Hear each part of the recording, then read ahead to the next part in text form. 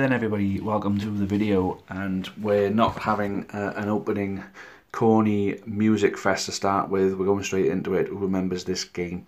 Championship Manager 97-98. It was the follow-on from Championship Manager 2 from the 96-97 season. The very famous Championship Manager 2, of course, and this was the last of the Championship Manager 2 series. If you enjoy this game and you fancy having it on your Android phone, you've come to the right place. This is some screenshots from the game itself, just to re-jog your memory. Now, yes, you can get this using a DOS emulator on your mobile. Sedan is better than that in the game, I can assure you. I don't know where that screenshot came from, but within this I am going to show you. So the first step is to download the game onto your phone. I use FM Scout because it's a free download, and it's a legal free download. It's called abandonware, so it's free to download from a website like this. FM Scout is probably the easiest place to get it. That's how it worked for me. So you click on the link. When you've googled it, that'll bring you to this screen, and you quite simply download now. It'll take 5 seconds for the download to start, and then you'll see the little download icon come up in the top corner of your screen. When you've done that, you've got to click onto your downloads and unzip the file, because it's a very small file. It needs unzipping so the full file can come out. So once you click on your downloads on your My Files part, you'll find the CM9798 DOS-NRIP.zip. You click that, and what you will come to is the following screen. Select all, and quite simply unzip. So the full file will come out onto your phone in within the CM9798 RIP and whatever else it's called. You'll see it now. There you go, the DOS-NRIP file.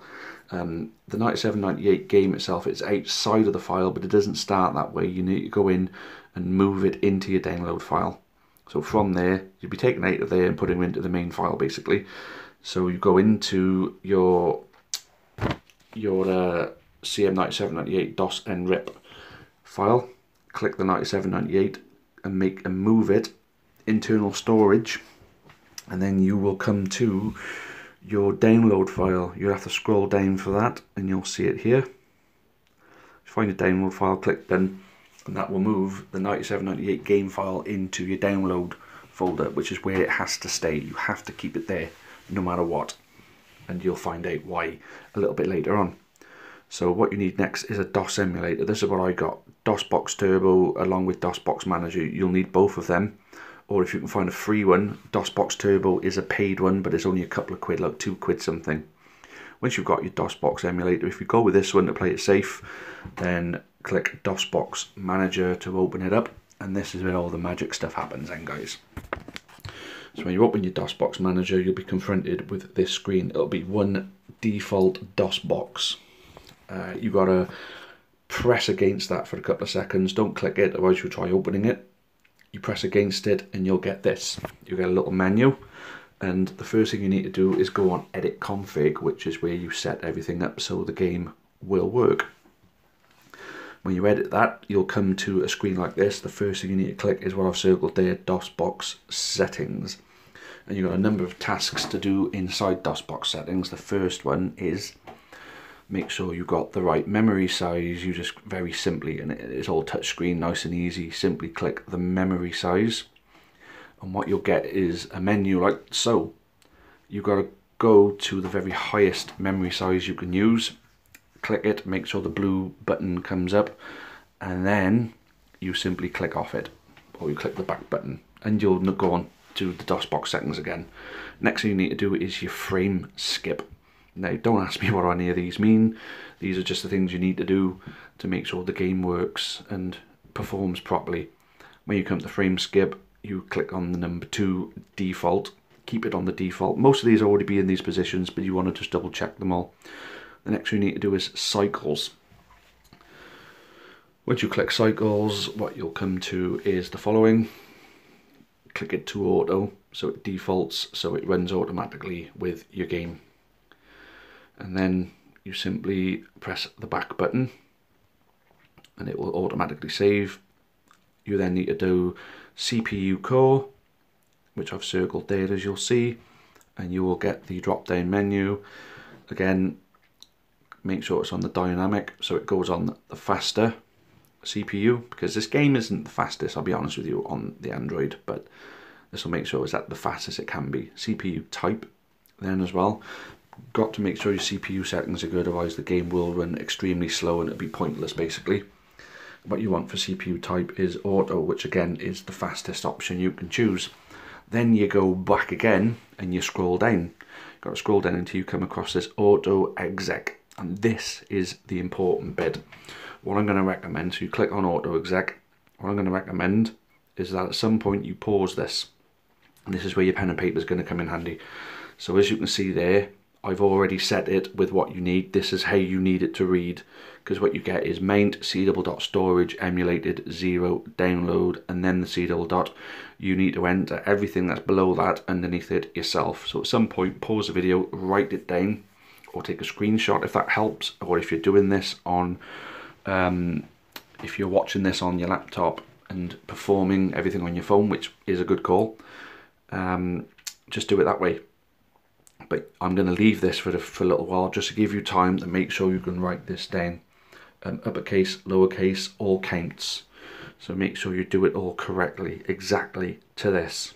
This is the magic bit. This is the bit that makes the game work. So just giving you a little bit more time to make sure you've got all that down. And then once you've entered that, you then go back to the initial default menu, and then you go on to select input mode. So that's basically your mouse, touchscreen mouse. So basically the old game was just a drag around with the mouse. This is happening touchscreen, which is even better, an even better feature. Next thing is your mouse tracking, which is just underneath it. That will give you the following options. Make sure it's on absolute. Again, don't know what the fuck that means, but either way, it's what makes the game work. Now you need to scroll down and find overlay buttons. I'll tell you what these are about now, just make sure that little blue tick is up. Button location, so this is basically to add your spacebar and your right click for the runs on your tactics, spacebar to make the match engine go quicker. So button location, make sure they're at the top. If they're at the bottom, they will interfere with your gameplay. So if they're at the top, they will not. So make sure that is an important one. Make sure they're clicked to the top. Then you want on button controller maps. So you want to make sure these magic buttons are usable within the game. So that's what this is going to do. You go down to add button mapping. You got to basically add an A and a B. A, you just basically click on add button mapping, and then that'll give you the option of choosing key code virtual A or key code virtual B. You just choose them as so, whichever one is easiest for you. Again, then you press into your default. Once you go back, rename your profile just so you don't get confused in future. As you can see, I've renamed mine CM9798. Type it in, click rename, and it will automatically do it, as you'll see very, very shortly. There we go. CM97. I know I've covered it a bit, but you know what it reads. Anyway, now you just click it to open it, and what you'll be confronted with is, boom, the game is open. Just to point out, your button A and your button B I'm pointing to. So if you've set it like me, spacebar for button A and right click for button B, that's how you find them. And then if you need to type anything in, you use the keyboard icon that I've circled, so like your name, and then your triple dots for further keys. Thank you very much for that, guys. Thanks for watching, and hopefully you enjoy the game. Many thanks for watching the latest content on the Amber Army channel. Please make sure you leave us a like. Make sure you subscribe for more content, both for the neutral football fan and also plenty of Newport County.